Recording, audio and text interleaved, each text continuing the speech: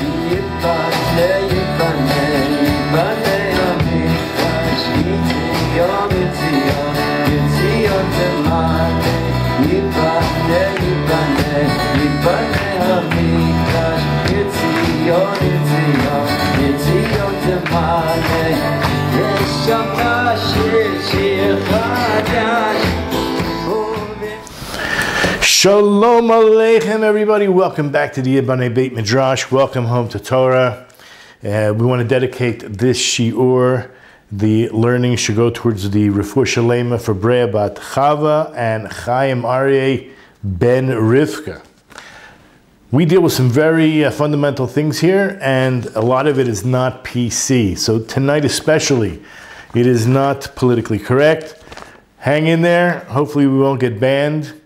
But I want to mention in advance that the Hebrew source sheets that we use there's a link down below in the description box, and we encourage you to follow along in the Hebrew. Also, there are links to previous classes as well. And if you haven't yet subscribed to the Yiboneh YouTube channel, you may still do so, and you might as well hit that notification bell on the way so you'll be notified when new classes are uploaded. We're in Parashat Noach. And you'll find this in Genesis chapter 9. We're going to deal with one particular verse. We could talk for an hour about one verse. Yes, that's true. So Noah, the tiller of the earth, was the first to plant a vineyard. He drank of the wine and became drunk, and he uncovered himself within his tent. In Hebrew, it says like this: V'yachel. V'yachel could mean began. We'll see Rashi explains another level. It doesn't mean that he began, but it means that there's also another issue here, and it's related to the word chulin, which means to profane. He profaned himself. Okay? So that's the first word, Vayachel. Noach ish ha'adama. So Noach profaned himself, or if you want to just say that he began, or the first thing he did was plant v'yita kerem.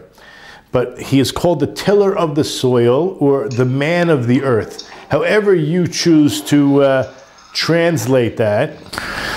So what we'll actually see is there's different levels to one word, because it is true that yes, he was the first to do so, and that will be an issue we will discuss, as well as what kind of debasement, what kind of profanity that he caused for himself through this drunken, well, let's just say from planting the vineyard first. And then the rest of the verse says, Vayisht min hayayin, yes, he drank from the wine. Vayishkar, he got drunk. V'yitgel.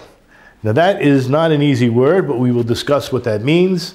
He somehow revealed himself. He uncovered himself. Betoch ahalo, within the tent, within his tent. So let's look at Rashi.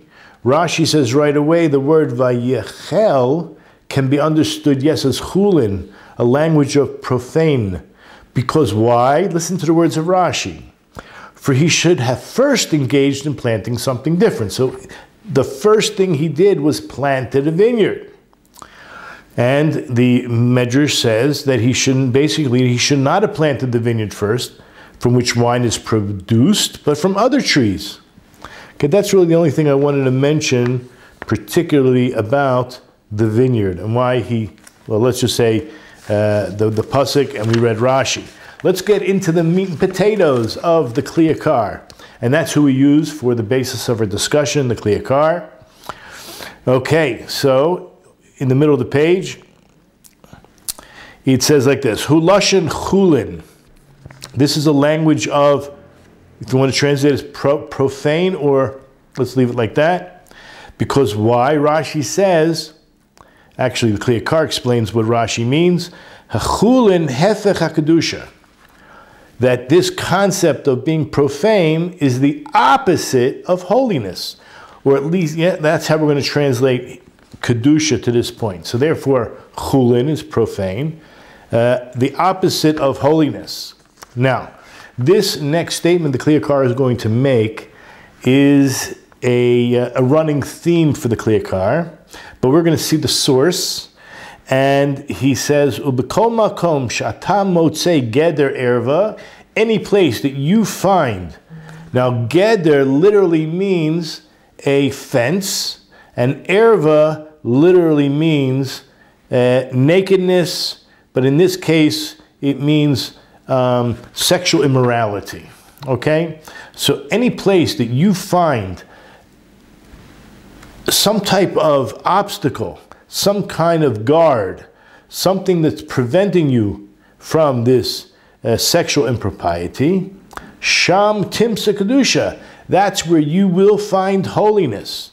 Now let's go into the source sheet, and number 2 in the source sheet, it says, this is from the Midrash Vayikra Rabbah, 26:4.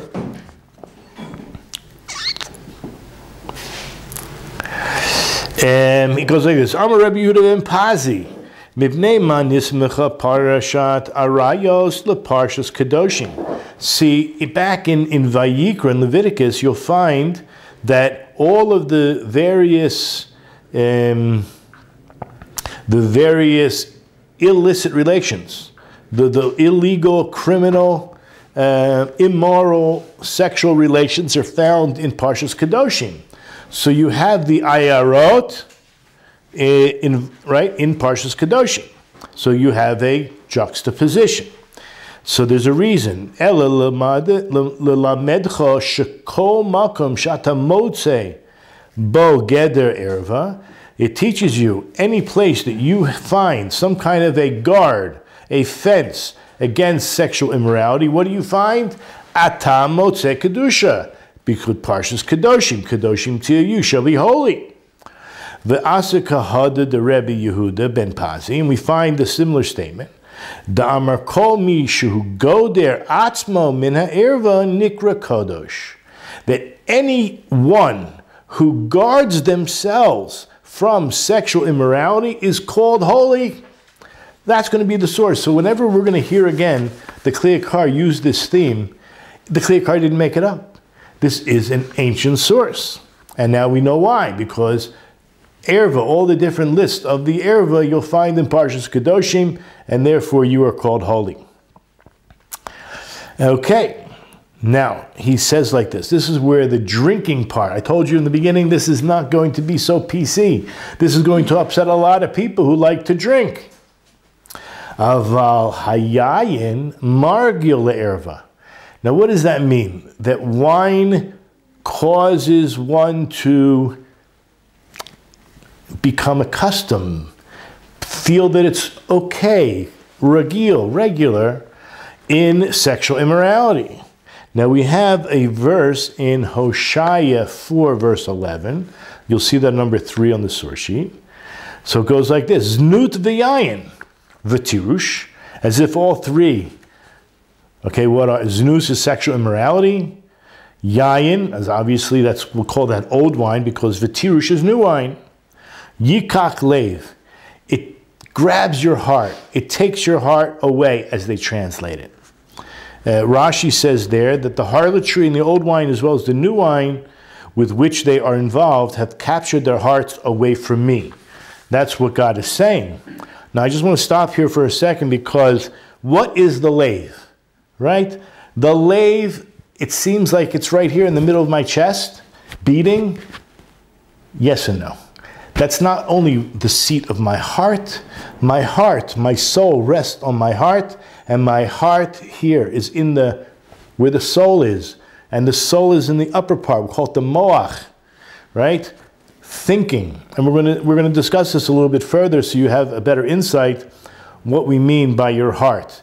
But it will take away your heart, meaning, let's just say, your sane thought processes, knowing there are consequences to your actions. That's the truth about znus as well as wine. Now, there is in Shas, which you have behind me, the oral Torah, there are 6 orders of Mishnayos, and within Seder Nashim, that's dealing with women, laws of women, seemingly, you have Nazir and Sota. Sota is obvious, but why would Nazir be right before Sota? The truth is, interestingly enough, there is a Gemara in Sota, page 2a, that actually discusses this very point. So at the bottom of this source, it mentions that in chapter 6 of Numbers, you have the Nazir, and in chapter 5 of Numbers, you have the Sota. So you see that, and this is what they're going to say, that if somebody was up on the Temple Mount watching the procedure of a Sota, which I'll describe in a second, they would likely want to cause themselves to take an oath not to drink wine. Okay, so let's back up a little bit. So the Gemara, this is the Gemara in 2a of Sota. The Gemara questions the placement, the very smichut, of the Mishnaic order in order of Nashim. And the Tana arose from Tractate Nazir, which is the tractate preceding Sota in the order of the Mishnah. So what did he teach? What was Rabbi Yehuda Nasi teaching that Nazir that required that he teach Tractate Sota immediately afterwards? So at first glance, there seems to be no connection at all between this tractate of Sota and that of Nazir, but the Gemara itself gives an answer, and it's in according with the statement of Rabbi Yehuda Nasi in regarding to the actual sequences of the Parsha itself in the Torah. So he explains what I just said. You have chapter 5, which is Sota, and you have 6, which is Nazir. So this will teach you that anyone who sees her in her state of disgrace, as she undergoes the rite of the bitter water, should renounce wine. As wine is one of the causes, ready for this? Drum roll, please. Wine is one of the causes of sexual transgression as it loosens inhibitions. I'd like someone to argue with me about that. Apparently, that is a statement made in the Gemara. I believe that it's true. For the same reason, the Torah teaches the passages one after the other. Rabbi Yehuda went ahead and he arranged the tractates in the same way, but in the opposite. Now, what is a Sota? This is not the topic for tonight, but if a woman, a married woman, was secluded with another man who was not her husband, and her husband was jealous and had warned her, don't do this, and he has his suspicions about her, so she'll be if she's in denial, of course. So then we have like this truth serum, a truth test. And basically she will be made to drink certain waters. These waters are consisting of the Parsha of the Torah that has God's name that described the Sota. It is erased, by the way. We never erase God's name, but the Torah itself describes this is what happens. And they take that ink powder, put it into the drink, she drinks it. Now, if she is guilty, she'll die. She won't die on the spot, but her stomach will blow up and she will perish. On the other hand, if she's innocent, there's an exoneration for her, and there is going to be a blessing of Shalom Bayis, and Bezrat Hashem, at some point, she will become pregnant, and that would be a tikkun for the Shalom Bayis issues that need to be fixed. Okay, so now you know what a Sota is. So apparently, if there was this seemingly chashash, suspicion of sexual impropriety, it might have happened as a result of the wine, and therefore if someone was witnessing this procedure, this ritual on the Temple Mount, they may take, or they should take upon themselves the abstinence of wine as the Nazir. For those who are not familiar with Nazir, you can look it up, but basically you're talking about a person who has made an oath not to drink wine, not to have their hair cut, not to go into a cemetery and whatnot.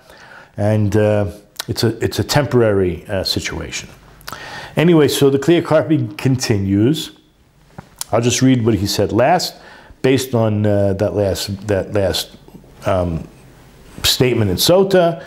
Kol horoeh Sota bilkukula yazir atzmo minayayin. Anybody who witnesses this Sota lady in her disgrace would swear upon himself, would take upon the oath of a Nazir away from wine. So the Yakar continues, it's 4 lines down in the middle. Alkein hiskir lashon, alkein hiskir bo lashon v'yachel. Now we understand why it doesn't just mean he began, but simultaneously it means that he disgraced himself. Sha'ayidei netiyazu nase chulin v'yitgal b'soch aholo.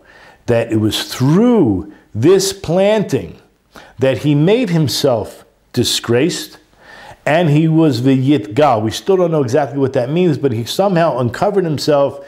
He was disgraced and uncovered himself within this tent. This word v'yitgal has many meanings as well.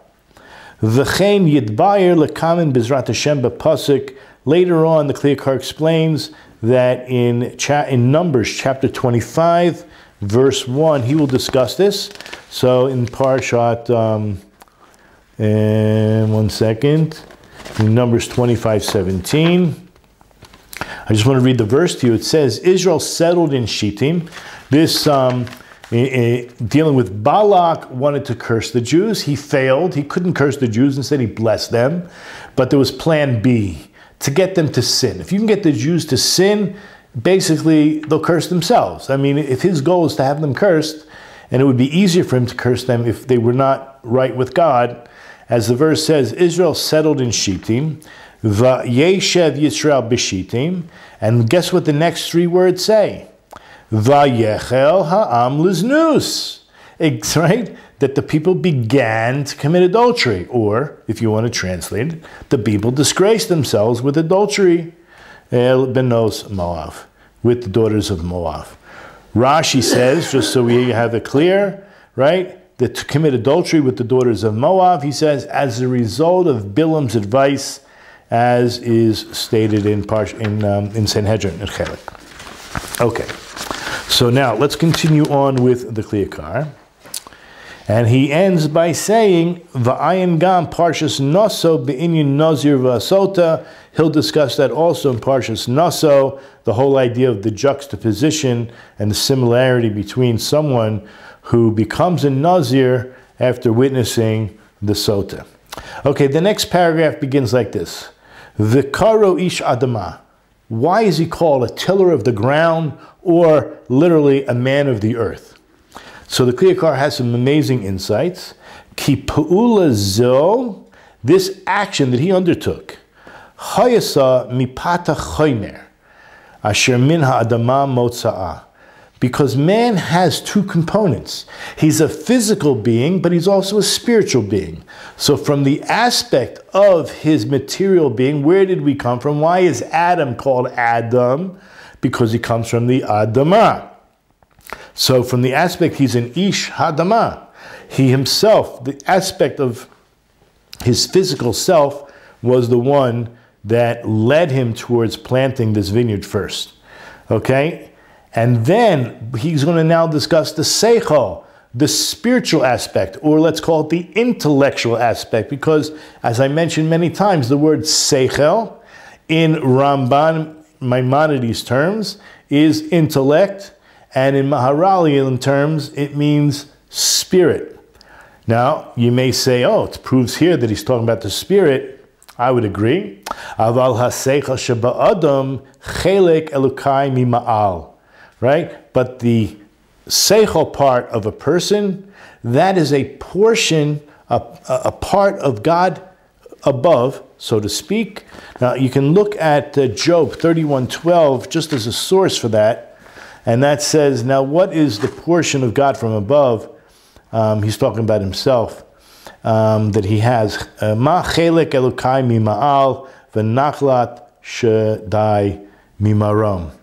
Right? He's talking about that heavenly aspect of his being, the soul itself. By the way, just to keep with the same theme, that we are made of the physical and the spiritual, in Genesis chapter 2, verse 7, where it says, the God, Lord, formed the man of the dust of the ground, and he breathed into his nostrils the soul of life. Vayipach bi'apov nishmat chayim. Okay, so there is interesting Rashi on this. He made him of earthly matter and of heavenly matter. The earth, the body of earthly matter and the soul of the heavenly matter. One other thing I just want to show you at the end of Rashi, a living soul. See, cattle and beasts were also called living souls, right? Nefesh Chaim. But this one of man is the most alive of them all because he was given additional intelligence. He additionally was given intelligence and speech. By the way, the Onkelos explains there, when Nishmas Chaim, that he was given this soul of life, that it's a Ruach Malala, meaning a speaking spirit. So let's just keep that in mind when we open our mouths, that we make sure that we reflect the Creator who made us, because that is the godly part that's expressing itself. But let's just take it as, we're going to translate Seichel as spiritual intellect. He says like this: what happens, the Ish Adamah, the physical part of Noach, is what wanted to plant this kerem, the vineyard. But the Seichel part, which is very godly, Eino maskim b'netiyazu. The soul part of him did not agree. It didn't really want to. It was neged. Why? Why would the real soul be neged? Lefish hayayin midbalbel sichlo shel adam. Because the soul, or let's say the spiritual intellect, knows that the wine causes him to be in a state of confusion. Right? The opposite of sober, whatever midbalbel sichlo. Well, how would you translate it? Rabbi Yochanan? Sichlo? No, mibalbel sichlo. Put him off course. Off course. Very good. Off course. His soul is off course. Okay, let's continue. Davar acher. Karu, again, why is he called Ish Ha'adamah? Meaning, alternatively, another explanation. Why is Noah called Ish Ha'adamah? See, the Yakar says, Shahalach b'darchei Adam Rishon. He followed in the ways of Adam, the first man. What did Adam, the first man, do? He was shachata begefen. He sinned with gefen. What does that mean? There are 4 different opinions of what the tree, the fruit of the tree of knowledge of good and evil was, what type of tree it was. So I do have here Brachos, page 40. Let me just see where. It's number 8, 40a. The truth is, I don't know why, I don't know if I didn't bring down the whole Gemara, but the first opinion says like this. It's Rabbi Meir. The tree from which Adam, the first man, ate, Rabbi Meir says it was from the vine. As nothing brings wailing and trouble upon man even today other than wine, as it says in regard to Noach, and that's our verse in chapter 9, verse 21, and he drank from the wine and became drunk. Reb Nehemiah says it was a fig tree. I just want to go Reb Yehuda says it was wheat. And if I'm not mistaken, the 4th opinion is that it was the citron from the esrog. Okay, I don't want to spend too much time on that.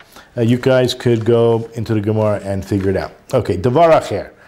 This is another opinion, alternatively, that it's the yayin shegoyrem lo sheyetze rucho yashuv ladmaso kodem zmano. Remember the original question, why is he called a man of the earth? I know we translate originally as a tiller of the earth, but literally means a man of the earth. So the Yakar says it's wine that causes his soul to depart from him and return to the ground before its time. What does that mean? That means that it doesn't extend your life expectancy. It actually would reduce your life expectancy.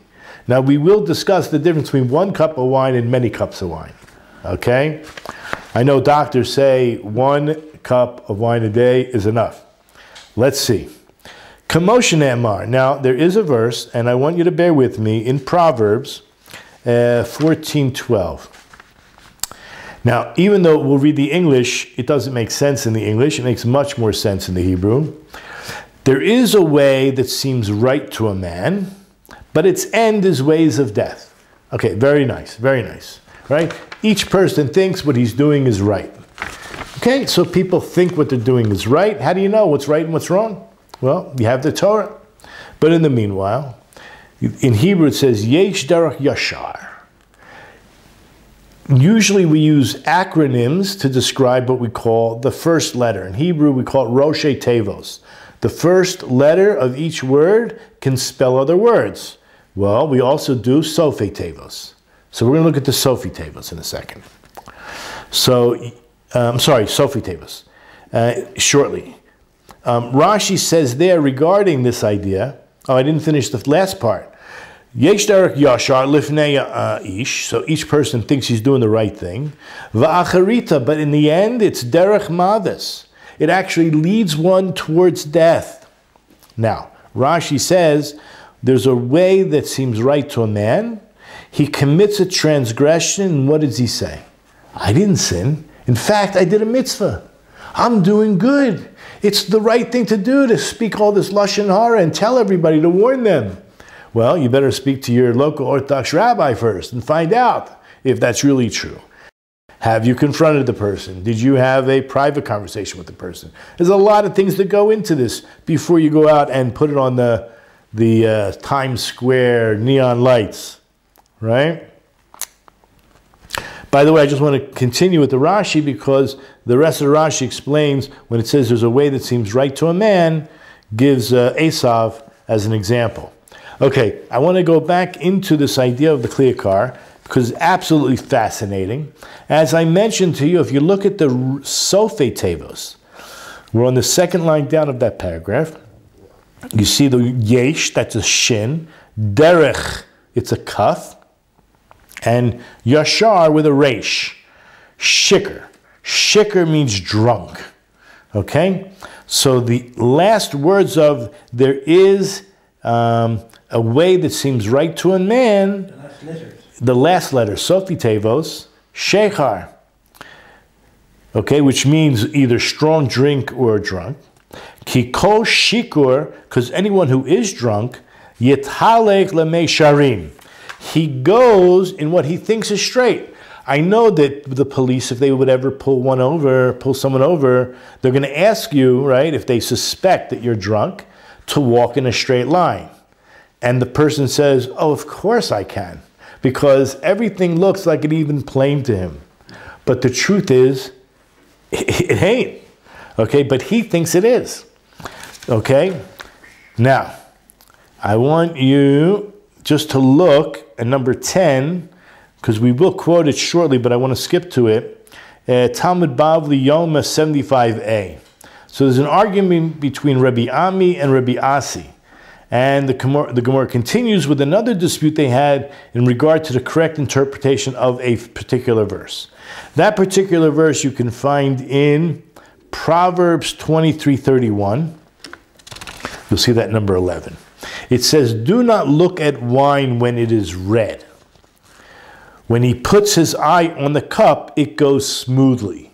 Now, again, the English doesn't do it any justice. Look in the Hebrew when it says at the end, it goes smoothly, yithalek b'meisharim. It means that you'll walk in a straight path, meaning you think you're walking in a straight path. If you look at Rashi, don't put your eye on it, and whoever puts his eye on it goes smoothly. Whoever is habitually drunk, all transgressions appear to him to be straight, or it will always appear to be straight.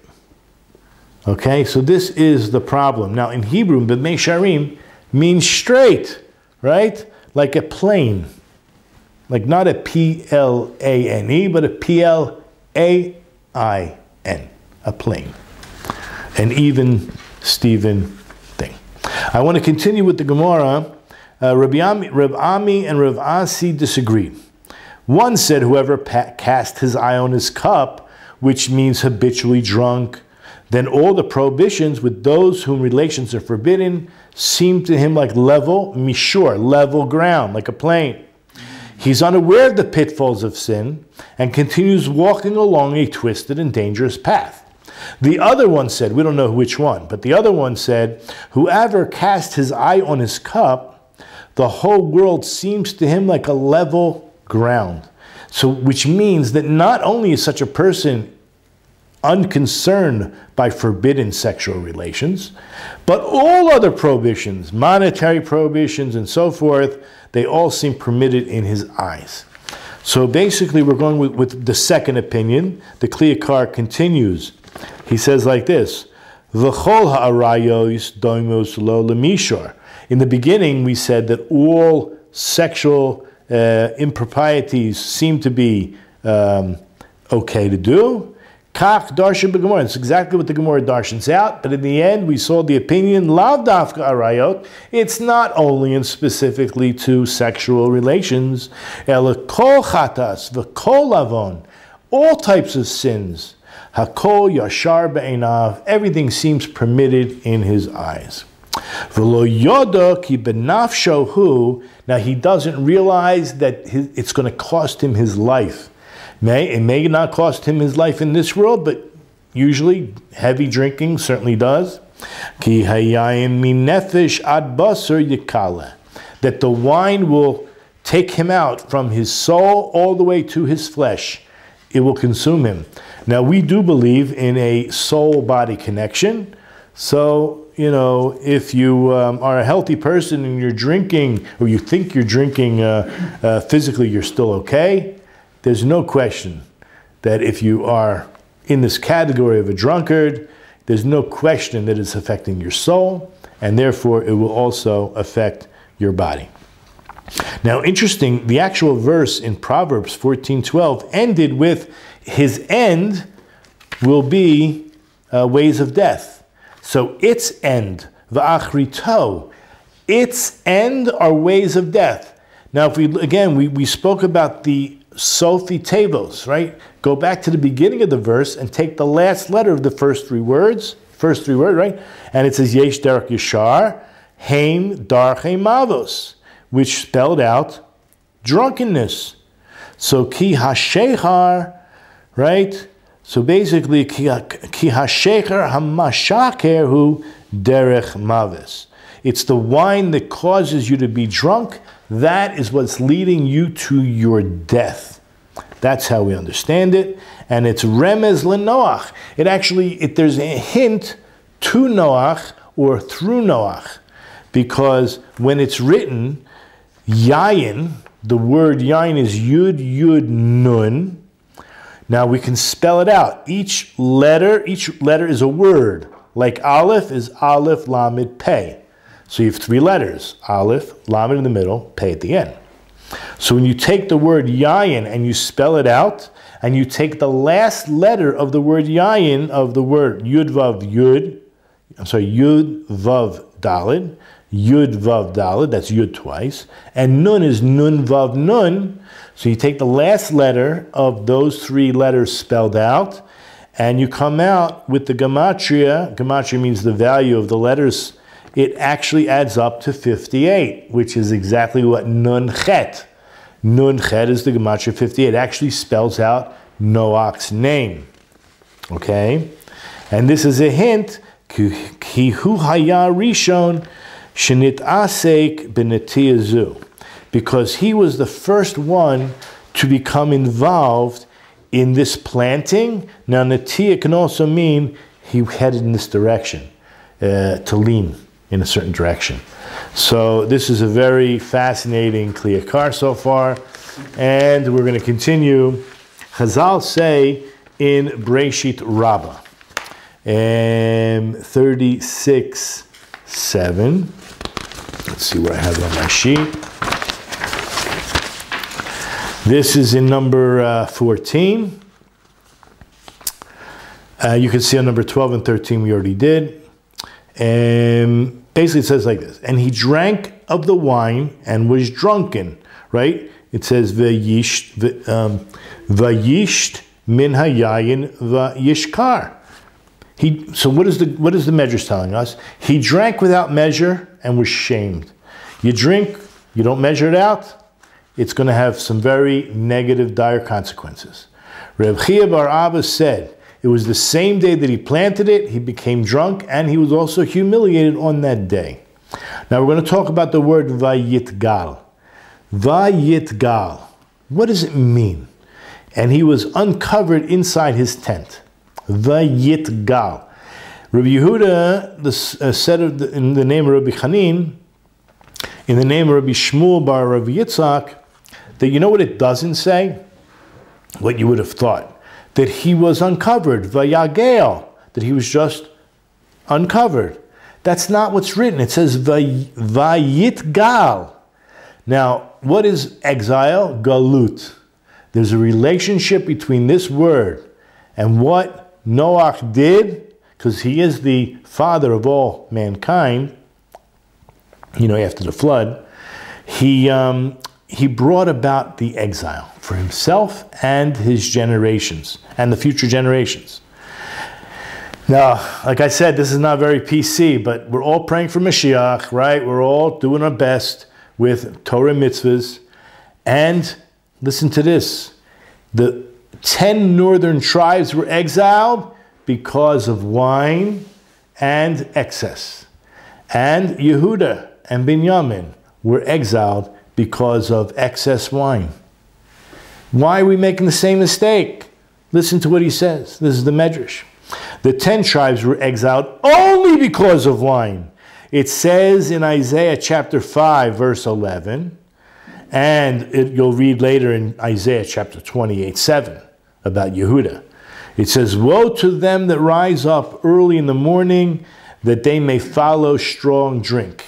Isaiah is giving them rebuke, okay, as well as the tribes of Yehuda and Binyamin, but these also erred through wine. So you see that when he's speaking to Yehuda and Binyamin, he says they also, Gam Eila Biyayin Shagu. This is a reference to Yehuda and Binyamin, that they're also doing the same thing that the earlier tribes in chapter 5, verse 11, were being rebuked for having been too much involved with wine. There's also in number 17, Amos, prophet Amos, chapter 6, verse 6 and 7, just to show you, who drink from basins of wine. He lived at the time and gave rebuke to the northern tribes before the exile, who drink from the basins of wine, and with the first oils they anoint themselves, and they feel no pain concerning the destruction of Yosef. They're about to be exiled. And the verse says, therefore now they shall go into exile at the head of the exiles, and at the banquet of the haughty shall pass away. Rashi says, what does it mean, who drink from the basins of wine? Because in Hebrew it says mizrakeh, that means like a bowl. They drank from these bowls. One opinion is they would throw their cups at each other. Some explain that this was the name of the vessel that had 2 mouths and it was long. And one would drink from here and the other one from the other side, and it would be cast from one's mouth to the other mouth. Okay, it means they really had a fun time drinking, basically, which is not a good thing. Okay, so let's continue in the Yakar. He just quoted us the Bereshit Rabbah, and it goes on. It's the right Shagaram Levanav Galut Ba'avon, that what caused Noah's children to be into exile. So we're talking about the Jewish people, by the way. They were thrown into exile for this sin, as we just read in Prophet Amos, Hashotim b'mizrakei yayin, and we explained that. You can also find, I don't know why I didn't bring it down, but in Jeremiah 49:15 and in Ovadiah chapter 1, verse 2. Similar ideas. So he says like this, perhaps, ulai, shezek kavanat midrash samasik b'yilkut. So I actually have the Yilkut in front of me. It's number 18 on the source sheet. It's Remez Breshit Samech Aleph. So I made my own translation. We'll do the best we can. Vayita Kerem. So yes, the verse says he planted a vineyard. Likroto Satan. The Satan greeted him, met up with him.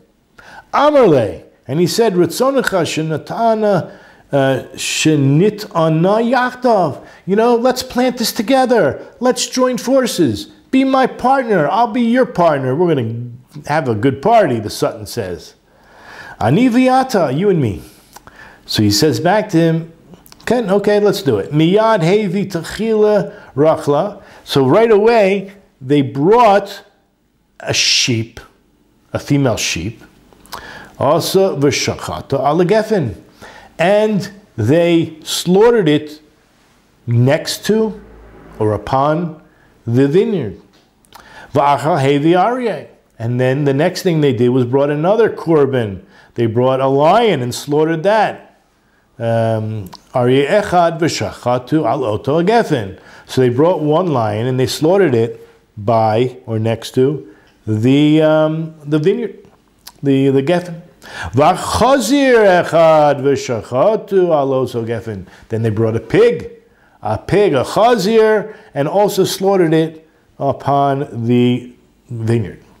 Mipnei ma'asokein hasatan. Why did the Satan do such a thing? Kishadam shoyse kos echad. Ready for this?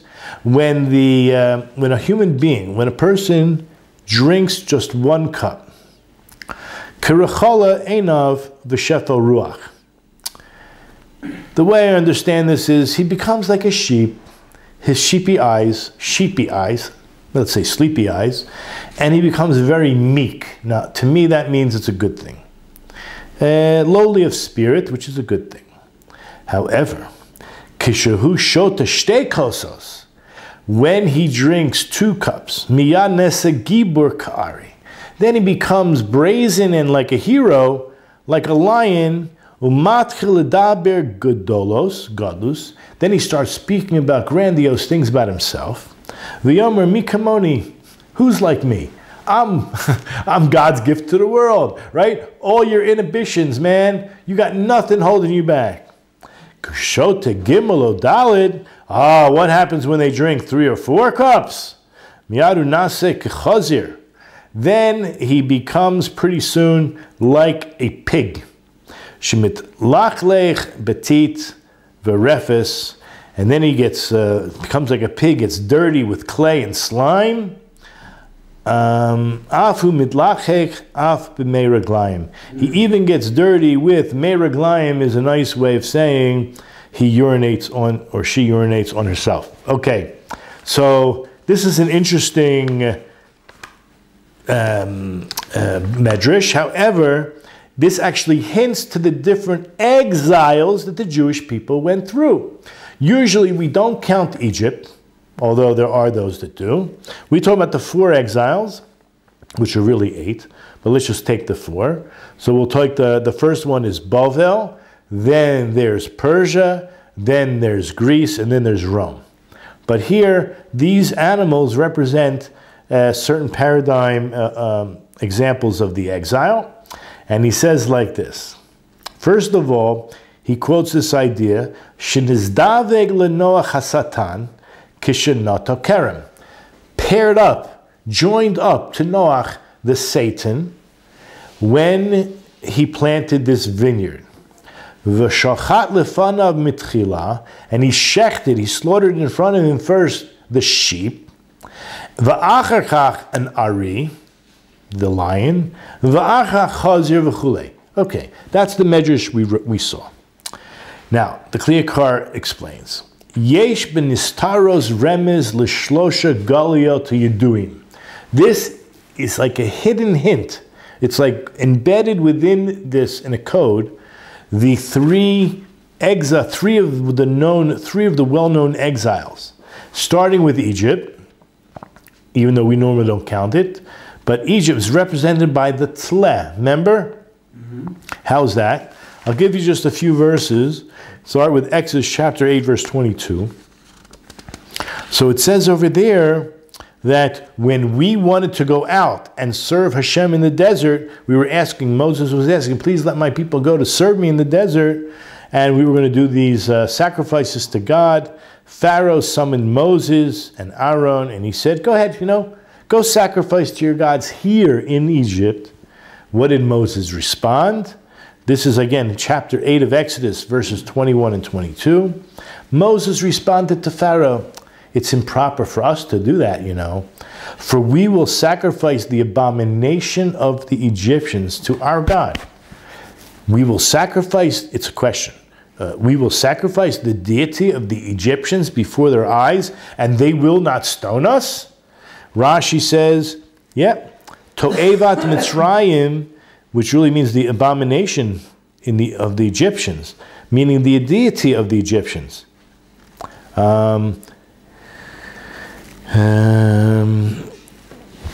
Okay, it would be a hateful thing for them to see us slaughter their God in front of them. Wouldn't they stone us? And by the way, just so we know, in Genesis 46:32, when the brothers come down to Egypt, Yosef has some words of advice. He says, we want to keep Jewish, and we want to marry only each other, and we don't want to assimilate. We have a lot of things to be proud of, right? We brought monotheism into the world. We know we have a mission. We don't know yet. We didn't reach Mount Sinai, but we know we're going to be freed. We want to stay unassimilated, if that's a word. We want to, right? So he says to them, when Pharaoh is going to ask you what you do for a living, this is what I want you to tell him. So number one, whatever he's going to tell him, it will keep them in a separate area.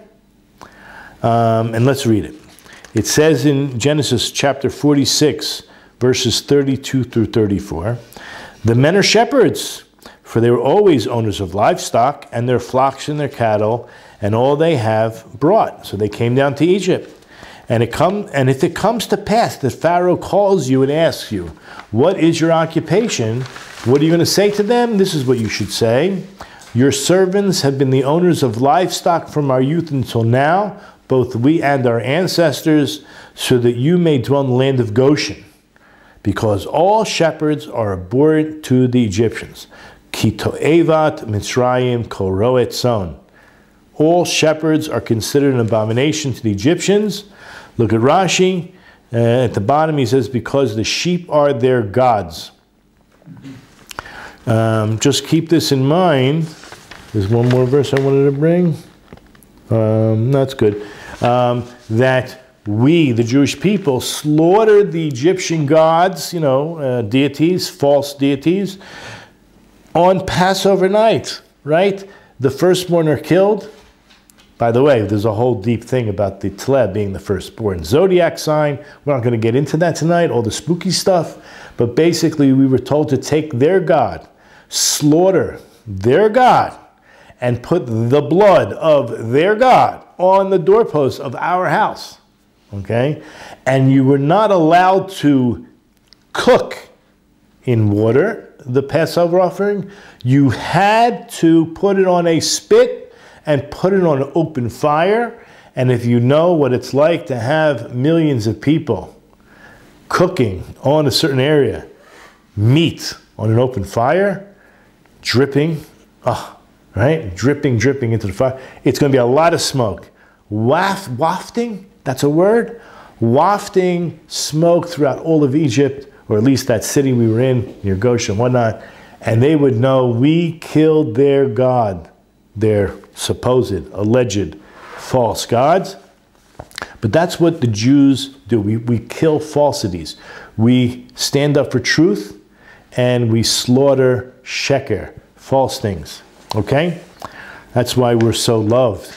Okay, next. The Yakar goes on and explains. Galos Mitzrayim, the exile of Egypt, is symbolized here. Remember the word Yitgal b'toch olo. He revealed himself or uncovered himself in the tent. This is back to the word galus, that he set a precedent for the exile.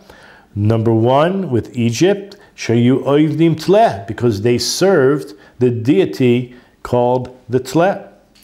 And what about Babylon, the galus Bavel? So that is represented by Nebuchadnezzar. You'll see that in Jeremiah chapter 4, verse 7. It says over there, you actually have to read several verses before and after, but in Megillah 11a, it goes through it a little bit. But basically in Jeremiah chapter 4, verses 6 and 7. Raise a standard to Zion, assemble, do not stand, for I am bringing evil from the north.